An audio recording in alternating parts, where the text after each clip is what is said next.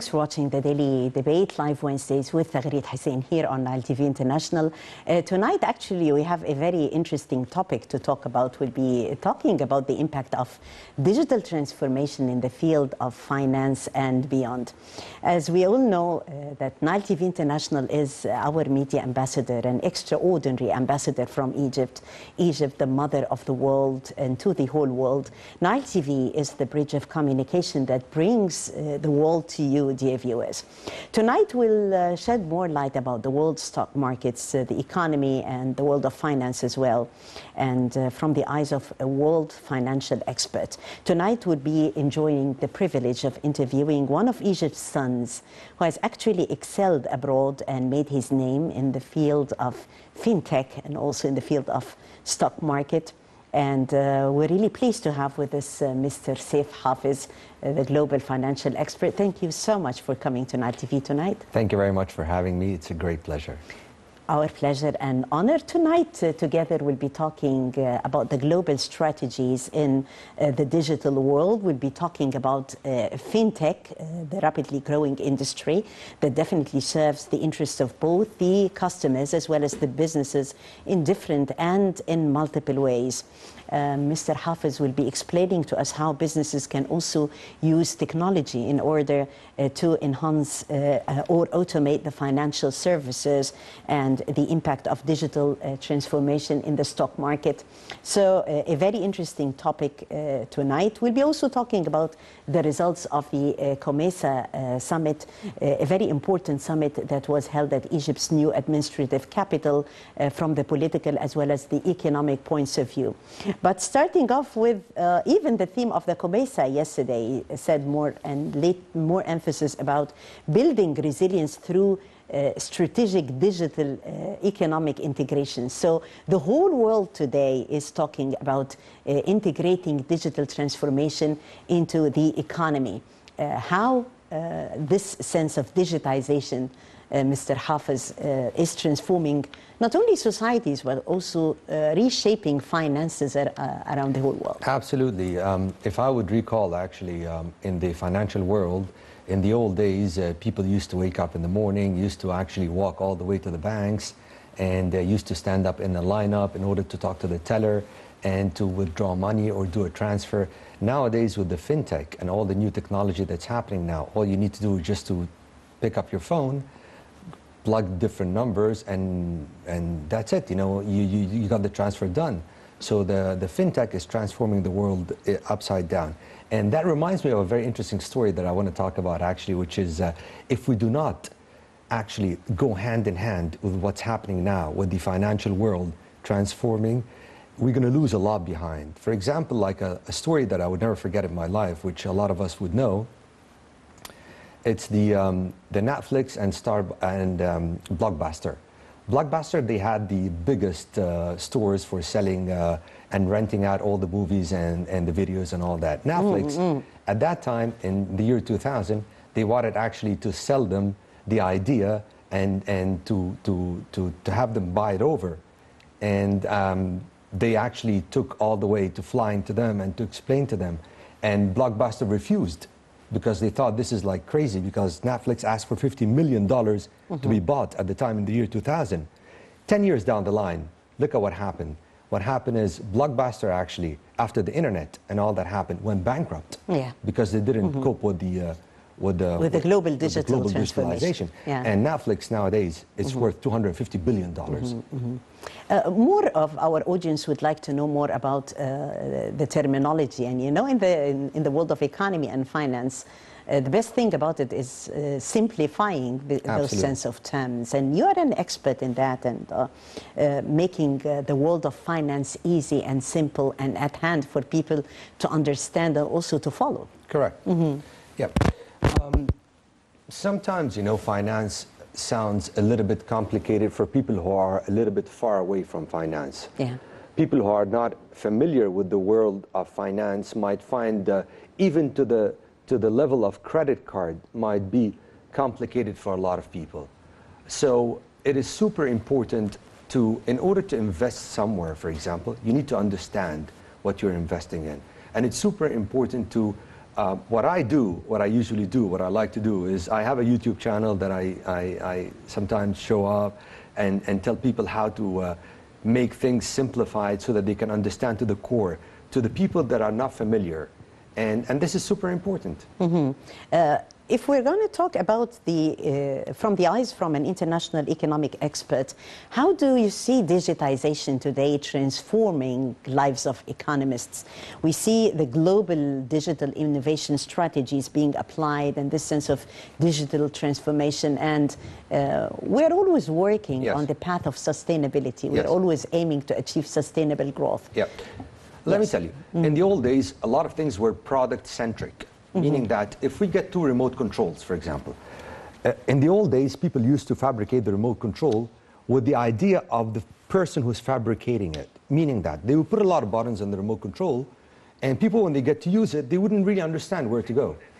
The new fintech and the new idea is to be customer-centric, is to actually fabricate something that would be easy for people to use. And this is where fintech is going. This is where the finance world is going. Not only with the finance world, by the way, but a lot of other things. For example, a lot of companies are insurance companies. They are very soon, they're going to implement certain high-tech and artificial intelligence in your car to monitor your driving skills and to send it directly to the insurance company, so that your premium would change automatically. Maybe you don't have to pay a big premium because you're driving very good, or maybe you have to pay a big premium because you're driving very bad.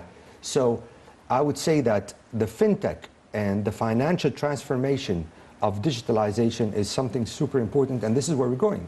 Yes, definitely.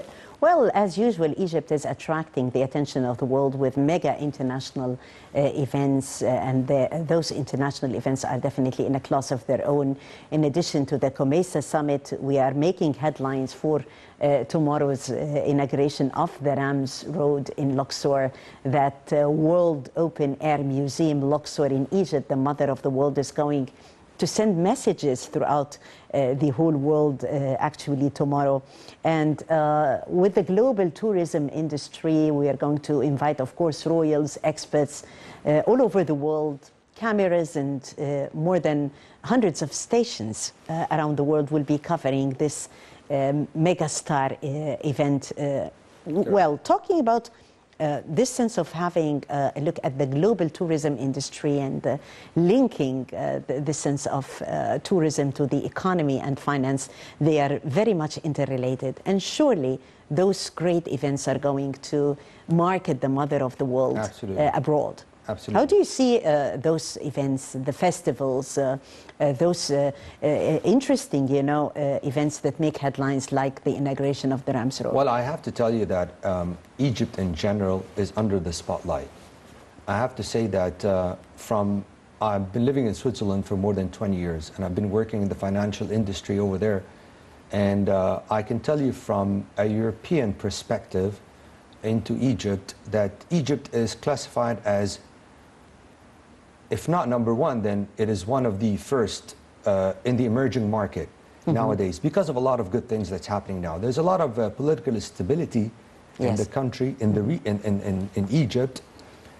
And there's a lot of people who have their, because let's look at it that way. A lot of European countries has been already stable in their economy. And people who have money and they want to inject it somewhere to have a good return, they look into an emerging market. Where can an emerging market be promising? They look around, and Egypt is number one in the area. And I can see, of course, Egypt goes back to 7,000 years ago, and tourism and pyramids and all that. Yeah. And absolutely, going back to your point, when we talk about all these touristic events, will add even more to the fact that Egypt is a hot country in investing in the emerging market. Here is a glimpse of the beautiful story and the history-making event that we are going to witness Thursday, which is the inauguration of the Rams Road in Luxor. I had all the honor of shooting a promo in Luxor in the pre-inauguration, and I can just tell you that the mood is fabulous, and it's amazing, to see this glory on the ground.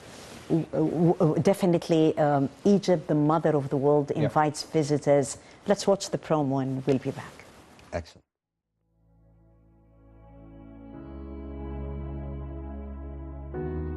An event that captures the hearts and minds of people all over the world. History making in Egypt, and from Luxor, the inauguration of the Rams Road. Our pharaohs, the grand ancestors, never keep amazing the world at large.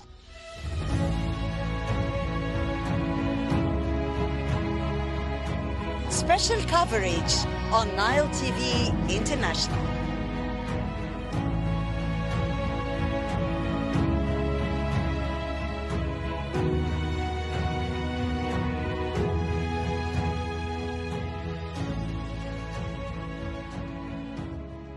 Well, throughout Thursday here on Nile TV International, there will be a special coverage on the Rams Road until the inauguration taking place at 7:30 on Thursday night. We'll be bringing you live what is happening from Luxor and that magnificent scene marketing Egypt globally and branding Egypt globally to the whole world.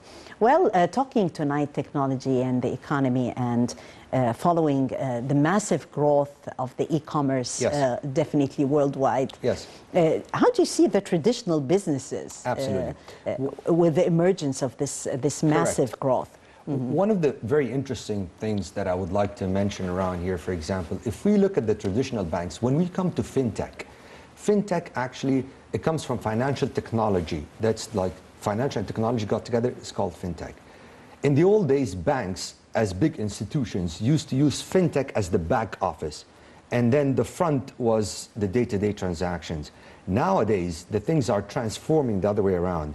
Fintech is the platform that's facing the customers, and the back office kind of transaction is going back. Let's put it that way. Let me give you an example.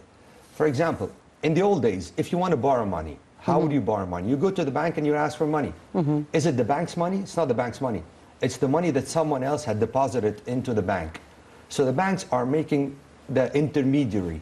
Now they are transforming into peer-to-peer, the lender and the borrower interacting together. So this is actually where fintech comes hand in hand.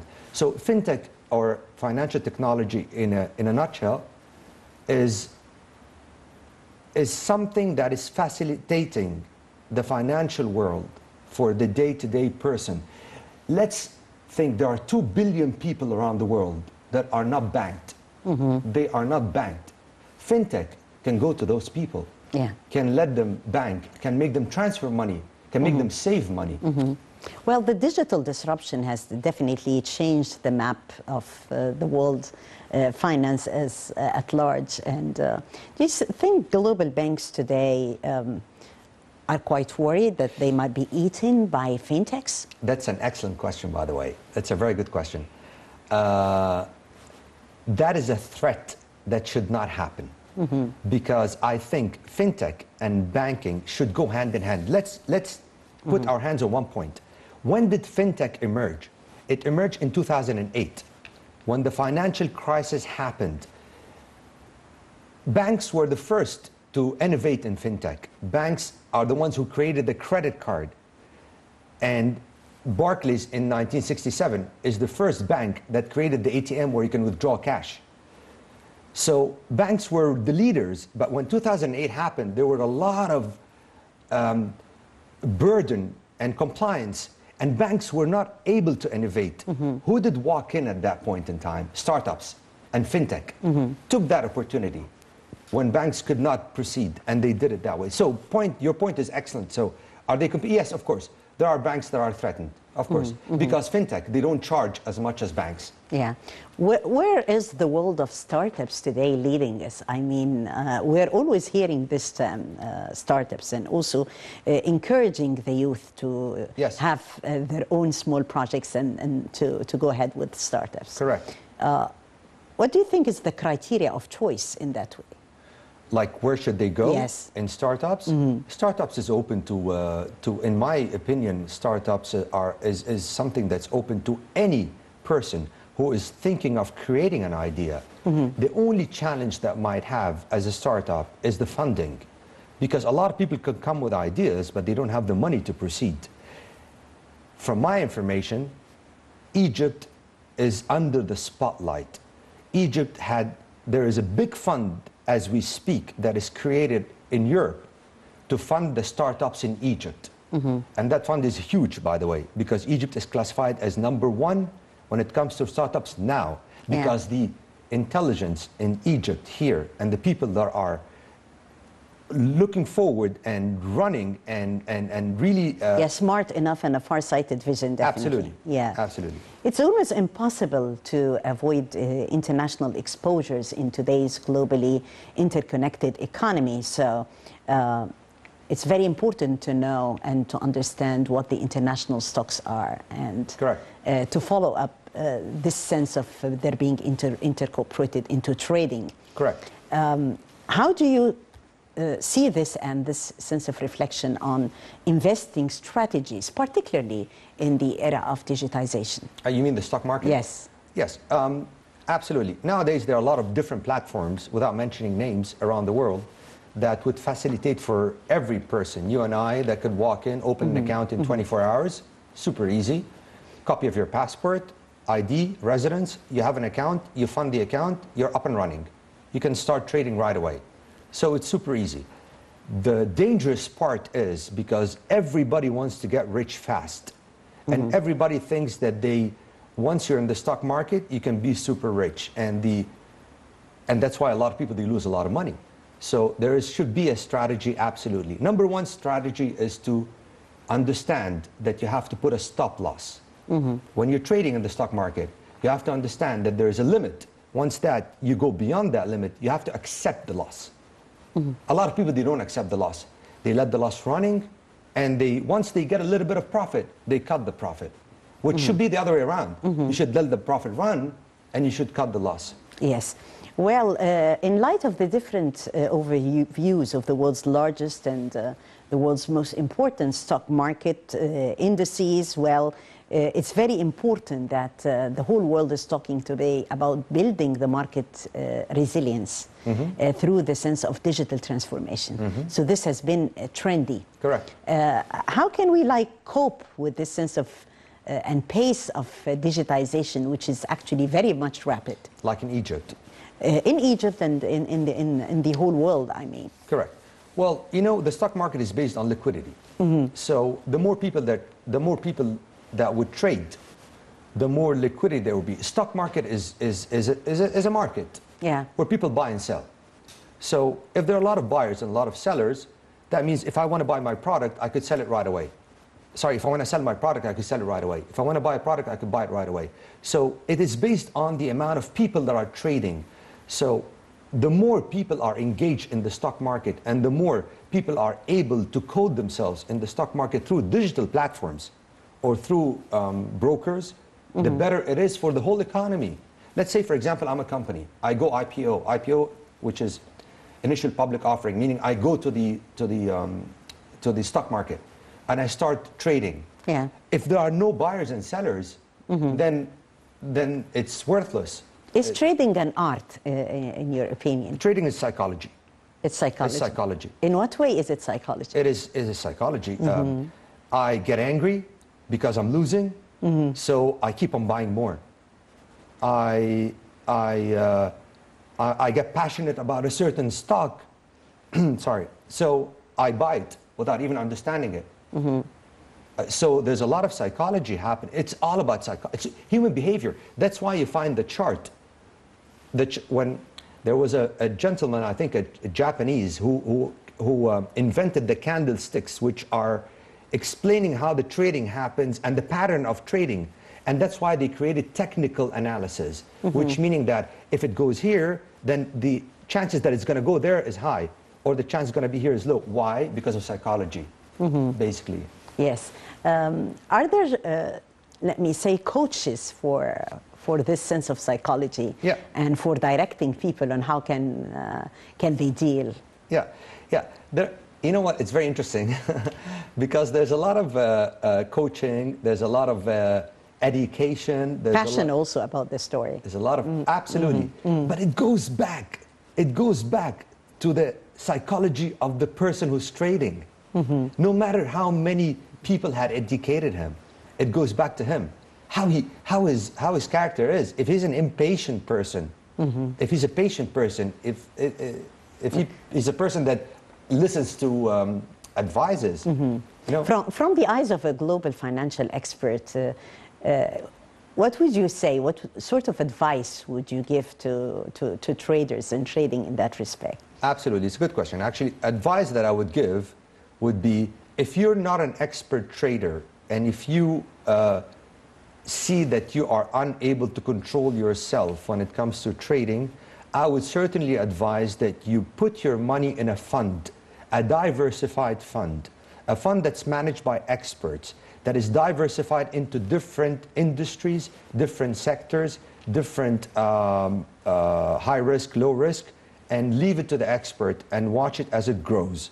But if you really want to trade, you have to understand that you're willing to take the loss. You have to know. If you're walking in with 10,000 Egyptian pounds, for example, you have to accept that you're going to lose them. COVID-19, and it posed actually a challenge to the whole world, Sure. And also to financial markets and the field of economy. What were the lessons taught from trading during that difficult period, in your opinion?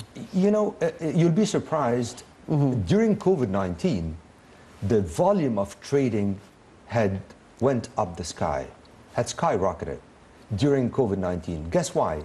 People are staying home, and there's liquidity, and they work from home. They got bored. They go online. They started opening an account, and they started trading. Banks made a lot of money during COVID. Yeah. Because of trading commissions, and made a lot of profit, Yeah. and their stocks went up. So yeah, when it comes to trading, I would say, and even surprisingly, a lot of stocks went super much up. By the way, they classified them into two things: the COVID stocks and the non-COVID stocks. Yeah. Yeah. Well, more than one theme actually tonight. We are also talking building resilience through strategic digital economic transformation and integration. The COMESA summit that was held in Egypt mainly aimed to encourage the COMESA's 21 member states to make greater use of the digital platforms to facilitate business and also to enhance resilience against the economic disruption that has been caused by COVID-19. Let's watch this report, and we'll be back. As you can see, like, digitization and digital transformation is overwhelming. Let's watch. President Abdel Fattah el-Sisi chaired on Tuesday the 21st summit of the Common Market for Eastern and Southern Africa, known as the COMESA, in the presence of heads of states and governments in the new administrative capital, the NAC. During the summit, President el-Sisi received the presidency of the COMESA from the President of Madagascar.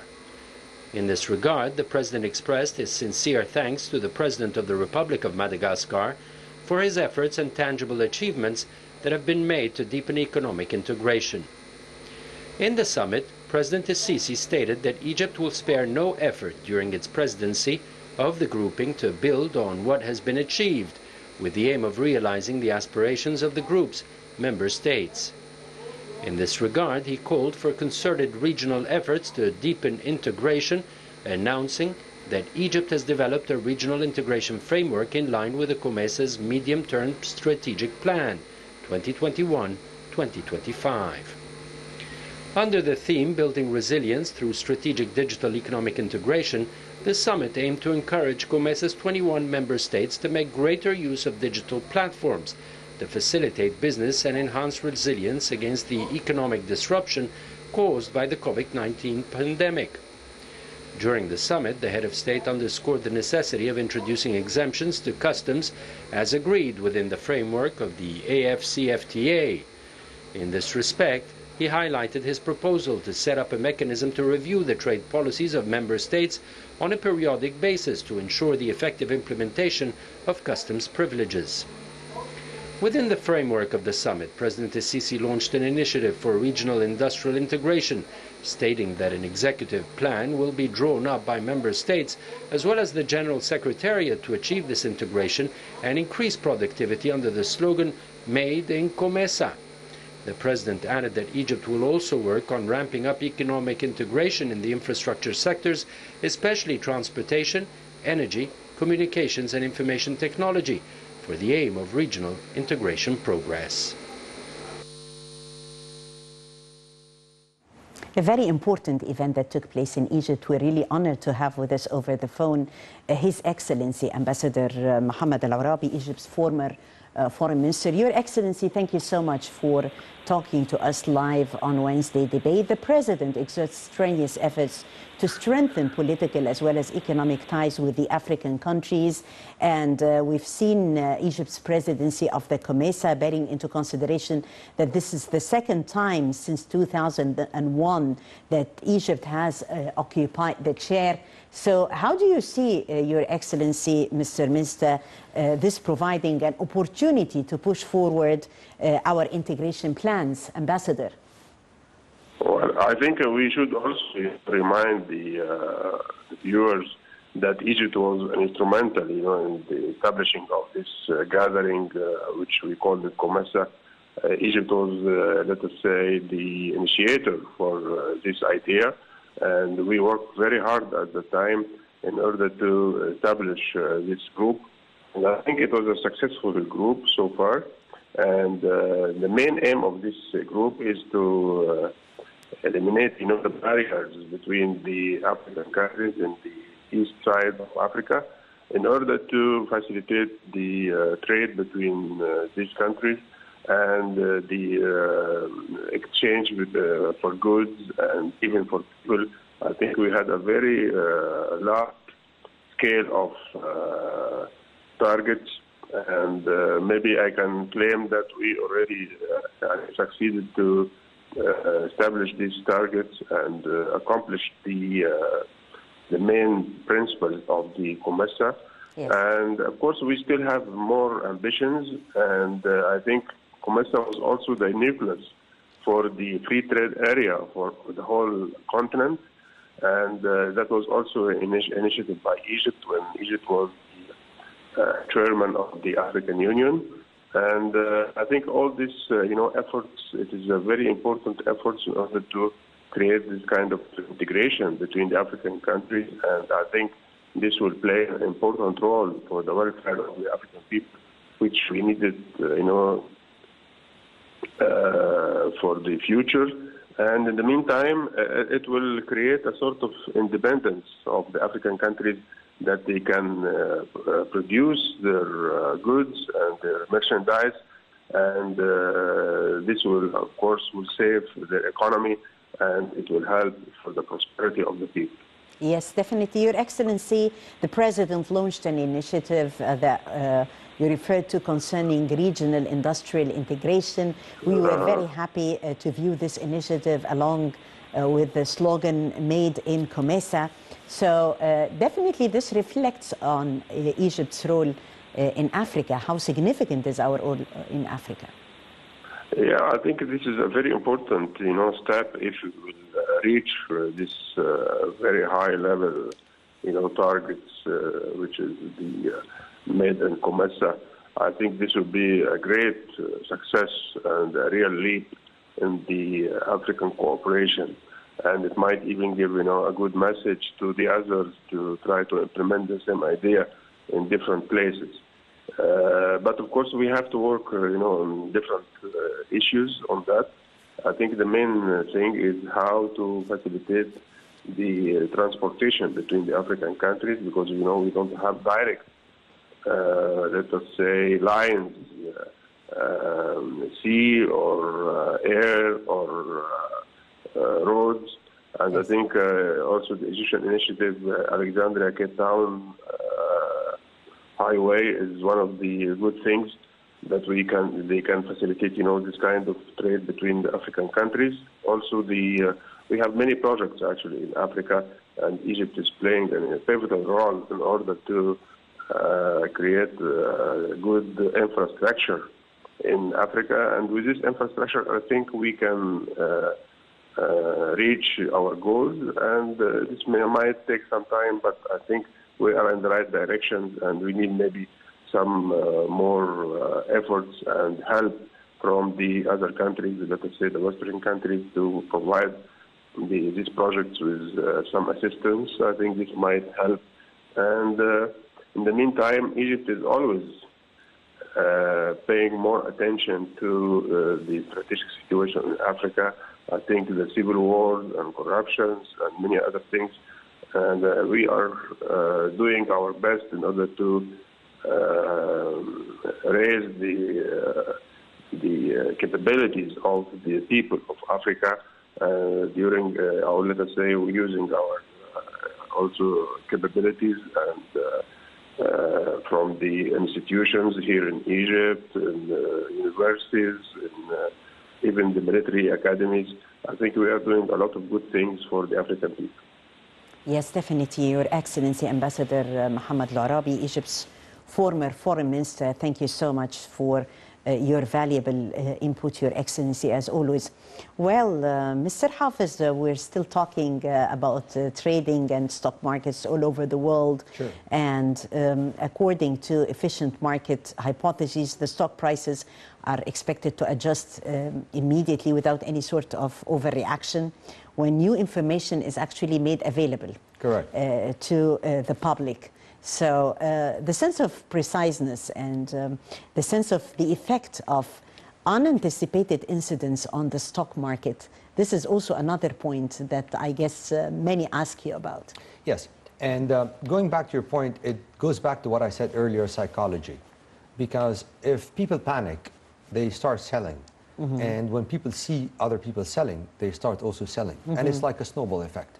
Yeah. So at the end of the day, everyone is selling without even understanding why they're selling. And by the way, going back to fintech, there's a lot of algorithmic softwares. You'd be surprised that are programmed in a certain way. If they would hear certain terminology in the news, they would start selling. Mm-hmm. Meaning that, for example, if a blast in the White House or a bomb that exploded in the White House, for example, if that is on a breaking news, that comes on a breaking news, there are a lot of algorithms around the world that controls a lot of stocks and controls a lot of trading that would automatically, without even consulting anyone, start dumping stocks. And that would go down. So that goes back to the point of fear. One thing also that I would like to mention, which is goes back to the stock market and what's happening nowadays with COVID as well. Yeah. Just a quick thing. There are a lot of companies that had not yet recovered, which are mainly the tourism sector. Cruises, airlines, all those companies, huge companies like Lufthansa, Carnival, all those big companies around the world, they have not yet recovered because of the coronavirus. So it is kind of an opportunity for people who want to buy and wait. A lot of people, there are day traders and there are people who would buy and wait. These are two different people completely. How do you see the future of digital transformation and its effect on the world of economy and finance? I mean, it's a world that is rapidly changing. Yes. Every day there is something new. Yes. In what way will it continue affecting? I think it's like a train that took off from a station. If you don't jump in it, you're and losing. keep pace There's no way with what back. is happening. Yeah, there's no way back. Look, for example, I have my son who lives abroad. If I want to send him money, I'm using fintech myself. I just press, and it's like a WhatsApp message. He gets it instantly. And the world is going that direction. So I think that fintech is going to help a lot of unbanked people, the 2 billion that I mentioned, to be banked. And people need to connect. And let's say, for example, WeChat in China.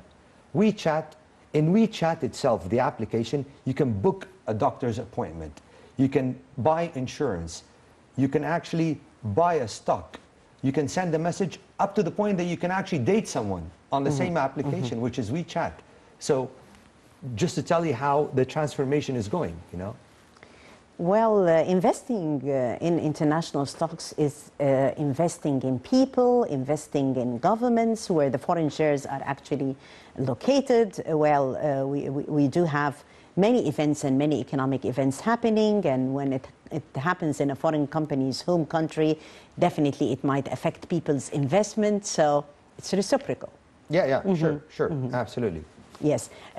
Talking about the future of, let me say, dealings, and you talked a lot concerning the art of trading. Correct. And, this is actually mainly also your speciality. How far will digitization affect this sense of art of trading, in your opinion, in the future? Well, everybody's now looking for some kind of algorithm around the world. They are talking about artificial intelligence. Artificial intelligence is the future, actually. The future, And absolutely. it is going to affect our lives throughout. To the point that artificial intelligence, Google is going to know you more than you know yourself, which is very interesting, because they see what you buy, they see what you like, they're going to present to you what you like, to the point that maybe if you want to marry someone, you're going to ask Google if that person is good for me or not. So it reached that level. So when it comes to finances, artificial intelligence is going to study the trend of traders and get you an answer when to enter and when to exit. So artificial intelligence is definitely, so digitalization is I mean, now look at Mark Zuckerberg, sorry, and Facebook and the new metaverse that's coming out now. It's a completely different world. It's a world where you put your VR, the virtual reality Google, and all of a sudden you're in a different world completely, and this is not going to stop. It's moving on and on. So yeah, moving on, and we're still facing many challenges. Actually, Europe is also facing many economic and financial challenges. Namely, Germany, for instance, if we take Germany as an example, is considering actually whether to implement another lockdown, and maybe perhaps a partial lockdown. Correct. Also, the Netherlands and more companies. Well, do you think that this is going to lead to more repercussions regarding the European economy, regarding and also the world economy in pace? It is actually a very interesting question, because I think the world has got used to, the world is starting to live with the coronavirus, with the virus itself. And they start adjust. Absolutely. People are starting to work from home. I mean, I just heard recently that people in Portugal, for example, are asking for that their employer would pay for the electricity bill and would pay for their internet bill because they're working from home. And they're asking their employer not to contact them after 5 p.m. A lot of countries, Switzerland, for example, there's a referendum that's going to happen recently, I think the 28th of this month, that they are against that you have to be vaccinated. They don't want people to be obliged to be vaccinated. But going back to your point, I think people are adjusting. People are adjusting completely with the world, the new world. And I don't think the virus is going to, in my opinion, I don't know, in my humble opinion, I don't think this is going to continue for long. The whole world... With the vaccination, with the of course. Vaccination, absolutely. They're fighting it. Yes. So it's a fight against the virus. And I think humans are going to win. Yeah, hopefully. Yeah. It may be tough to start investing actually in the stock market, since the stock market jargon can almost sound like a foreign language for certain people. So those who are taking their first steps in investing, many of course would like, to knock new doors. Correct. And to know more about new technicalities. With the sense of technology that is there, with the sense of digitization happening on solid grounds, how can you help them, those who are young especially? Correct. Well, the youth, yeah. Sorry, go ahead. The youth, yes. Yes. Well, first thing that it's super important that you understand what you are investing in. And if you do not understand it, do not invest in. If you're walking into a company and you want to buy shares, you need to understand this fundamental of that company, how big it is, and where it has been and where it's going. Because, for example, you see a trend that's going up, and then you might buy it, and then it falls. And you see it falling, and then you buy it, and it might fall again. So it's super important to study the company and to walk baby steps, and to accept the loss. And like I said, to put a stop loss. Open a small account, put a small investment, and don't rush. Always think that tomorrow is a new day, because a lot of people think that I have to invest today, and if I don't invest today, I'm going to lose. And it's called the opportunity cost, you know. The panic. The panic. There's it's called the FOMO, the fear of missing out. The FOMO, like there's a trend that's going up and I'm not following it, so I'm missing out. It's going fast. No, do not panic. There's tomorrow, and there's another day where you're going to still make money and more money. Yeah. So you have to slow down and you have to put a stop loss. And start with a small amount, but take into consideration that you might lose that amount. So you need to understand Expect. that. Expect. I mean, if you don't understand how to lose, you don't understand how to win. When were the benefits actually outweigh the risks while dealing? This is usually also a question. When do the benefits overweigh the risks when investing in the stock markets? Well, usually when you invest in the stock market, if you're making profit, you want to also luck the trade because you want to luck the profit. I had a lot of clients in my previous jobs that I was managing a lot of, and I'm still am, you know, managing funds for clients and investment in Switzerland. And a lot of people would have their portfolio growing, but they would never lock it and materialize the profit because let's say Apple stock, it's trading at 200. It could go to 250. And you're so happy, but it's on paper. It will, next day, if you don't lock it and sell it, it will go down to 180. Yeah. So materializing the profit. Yes. The key to building wealth is always developing good habits. And Correct. Out of the eyes of the international stock market expert and in the digital age, how can we make this digitalization or rely on digitization as an asset that is going to help us move forward, in your opinion? Well, digitalization is going to help you in trading. It's going to help you in investing in different instruments. For example, you don't have to buy a stock because stock is very volatile. It goes up and down very fast. In the digitalization era, you could still buy a bond, which would yield some kind of a return, and you'll be very stable. Meaning that digitalization, the idea of fintech and digitalization is I come to you. I'm coming to you. Every person will have access, which is the best thing ever. You would open your phone, you would turn on your phone and you open an application and you'll be able to buy a bond that otherwise you would never be able to buy it. You would need to go to the big institutions and open an account and be eligible for that. So digitalization is certainly coming to you. Yeah. Short break.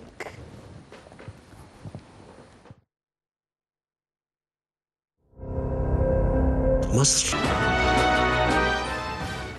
Welcome back and talking about your motto. We're talking about a very interesting motto that, Correct. If applied, could definitely lead to fruitful results. Yes. Yeah. I believe, which goes hand in hand with the fintech, that the best customer service is self-service. If you think about it, when you go to, let's say, any of those self-service restaurants, you are sure that you're getting what you want. You're taking your tray, you're going back to your table, you're serving yourself. So there are no surprises. No one is angry, you're not angry at the waiter, everything is fantastic. The same thing with fintech. The best customer service is self-service. I'm getting you the phone so that you can turn on the phone and you can transfer yourself the money to someone else. You don't need to call the bank and where's my SWIFT copy, why the transfer didn't happen, and you need to go to the bank and go park your car and talk to the person and go to stay and meet a guy who already is burdened by his work and already uncomfortable. So, and that goes back to the fintech point. Yes. Talking also globally, what is trendy nowadays in the world of finance? And in what way is this sense of digitization changing pace, in your opinion? Yes. What is trendy right now is crowdfunding, which is super important. Let's say What do we mean by crowdfunding? Crowdfunding, good question. Crowdfunding is, I come with an idea, and I don't have even, it's just an idea. I have nothing, and I don't have money. So I create something called a crowdfunding, meaning that I present my idea, and I want to attract a lot of funds from other people that are going to support my idea so that my idea will see the light.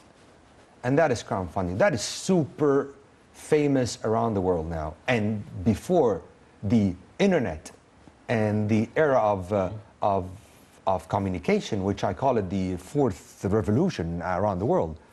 We never had something like that. Yeah, we'll be waiting for more because our world is actually very much rapidly changing, and we talked tonight about the future of transactions of the stock markets, and also about how the world has gone vis-a-vis digital transformation and the world of finance. I thank very much my dear guest, Mr. Saif Hafez, the global financial expert, for coming to the debate live tonight. Thank you so much, Mr. Thank you Hafez. very much for having me. Thank you, my pleasure.